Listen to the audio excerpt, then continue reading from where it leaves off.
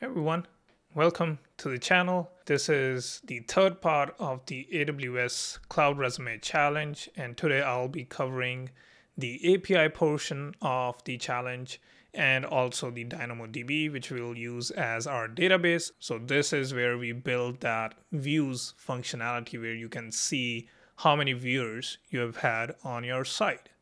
So before starting with the next part of the challenges, I wanted to cover some errors that you might have experienced with the previous part of the challenge where we did the S3 and the CloudFront distribution for our S3 bucket. There was a certain portion of the video that was cut out, and that was related to the origin access control.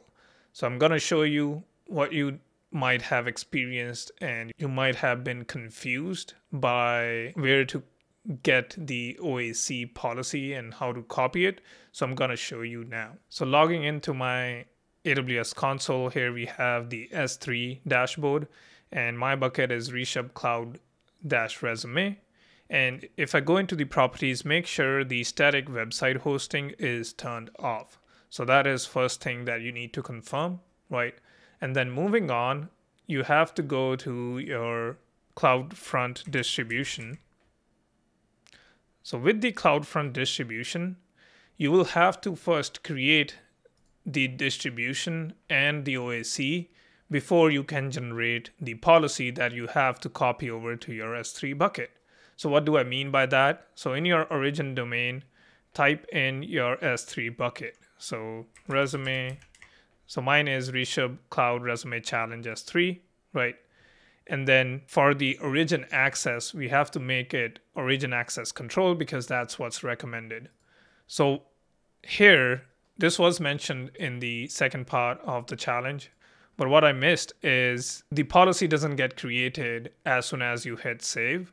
You'll have to come back to copy the policy. So let's enter some description, S3 resume challenge, and then let's hit create.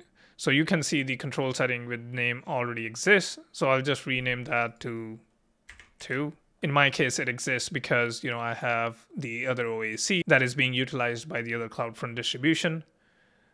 And you can see you must update the S3 bucket policy. And here it says CloudFront will provide you the policy statement after creating the distribution. So what you have to do is go down and hit create distribution. And now if you go into origins and click on the origin that you just created, click on edit. And if you go to OAC setting, you can see now you can copy the policy itself. So now you will copy this policy and go to your S3 bucket. In permissions tab, you'll go down here, click on edit. And since I have mine copied, I will paste that here. So that is how you have to perform that step in regards to the OAC access policy and how it gets created after the CloudFront distribution has been created. And then you go into the CloudFront distribution again and copy the policy and paste it in S3. I hope that helps you with the error and the instructions for setting up CloudFront distribution with S3 bucket. And now we can move on to the next part, which is part 3 of the Cloud Resume challenge. So let me share my screen here. And as you can see, we already are covered up until the 6th in the part 2. So if you haven't checked out, go check out part 1 and 2. And this one will be doing, we have to set up the database to store the views value. And then we also have to set up the API yet. So we won't call the database directly from our website. We'll use Lambda as the API that we will call through our website to fetch the DynamoDB values. So let's start with the database. I have my AWS console here, right? So I went into DynamoDB and I'm in the North Virginia region.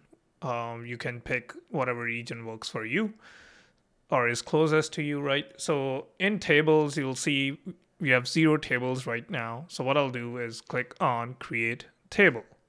So this will allow us to create a table. I'll name this as Cloud Resume -test, since this will be my test table. For the partition key, you can put an ID. Some people use capital ID or like uppercase I and D. I'll go with the lowercase I and D, and that's what our partition key will be.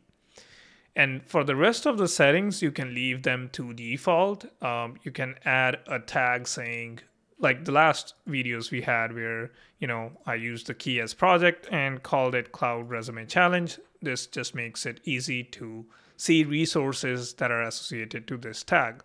So let's click on Create Table. So you can see it's creating the table now, and we'll wait for it to create the table.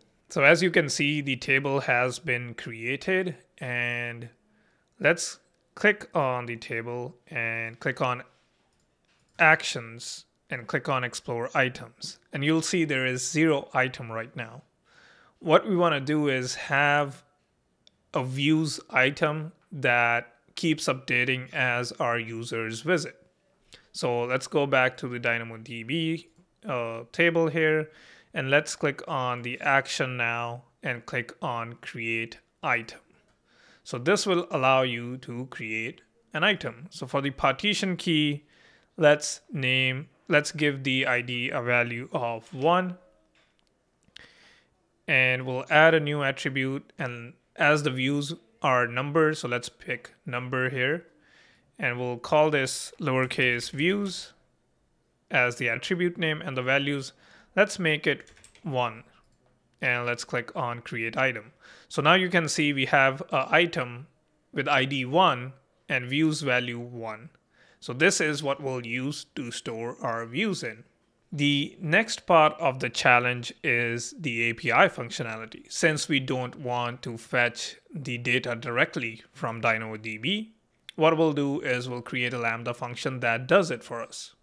In your AWS console, I have opened a new window and I am in the Lambda dashboard. You can do that by typing in Lambda and clicking the Lambda service. So you can see I have a test function that I created last year, so just ignore that. And what we'll do is we'll create a new one. We'll name this Cloud Resume Test API, right? And the runtime, you can pick Node.js. I'll go with Python since that's what my go-to language is. So I'll go and pick Python 3.8, which is the latest version that Lambda supports. And for the rest of the settings for the architecture, you can leave x86. Don't change the execution role. If you have created a role already for your Lambda function, go ahead and pick existing role. For me, I'll let it create a new role. For advanced settings, what I want you to do is enable function URLs. So this is a new functionality. Earlier, when I worked towards this Cloud Resume challenge, you would have to set up the API gateway in order to access your Lambda function through a URL. Now you can have function URLs. So this will give you a public URL that you can invoke your Lambda function through. And auth type, I'll keep it none, but which means anybody can call my API now. So what we'll do later, you'll see, is we'll configure CORS, which stands for cross-origin resource sharing. And with that, we will only whitelist our own domain. So in my case, my site is on resume.reshape.cloud. That's the only URL I'll whitelist, and that's the only URL that will be able to fetch data from my API. So after these both settings checked in, let's click on Create Function. Okay, so our function has been created, right? This is the function URL that you have been given. And if you click on this, you'll see what I mean. So this is the default Python function that you get after you create a Lambda function. So if I go to that URL, you'll see it'll say hello from Lambda. Let me zoom in. So it says hello from Lambda, and you can see that's what this Python code does. So what I'll do now is I'll change this to call our DynamoDB to get the views count.